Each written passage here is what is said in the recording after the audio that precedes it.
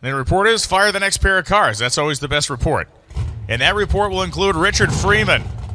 Richard Freeman, the team principal of Elite Motorsports, driving the Johnson's Horsepower Garage Skag Power Equipment Chevy Camaro. And Elijah Morton. Elijah Morton falls in the same category as a John Montecalvo. This is a guy who has been a Mountain Motor Pro Stock racer before it was cool, so to speak. He's been doing it forever. Swansboro, North Carolina, home for Elijah Morton, who's in the trucking industry. Has been battling, whether it's PDRA or IHRA or back anywhere that these cars have been competing over the course of years, you have been able to find Elijah Morton. And it's always been in a Ford product, 830-inch engine. John Kazi, of course, a big-name engine builder in this category.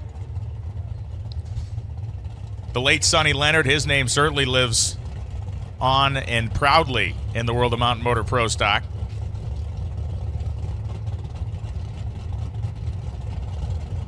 Both burnouts complete for the competitors coming back. John DeFlorian has come around the corner. Of course, he'll be part of the last pair, as he is currently the #1 qualifier. Freeman went 9:43 at 93 miles an hour in qualifying session 1.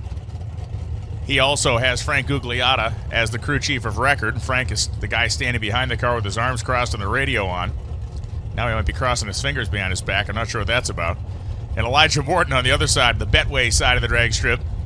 Mike Allen, the crew chief on his car.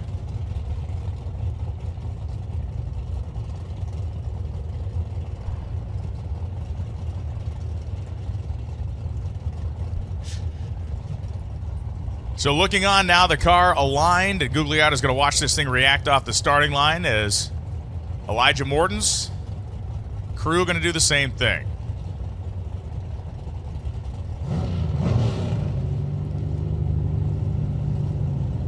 Rev's going to come up. They're both in pre-stage.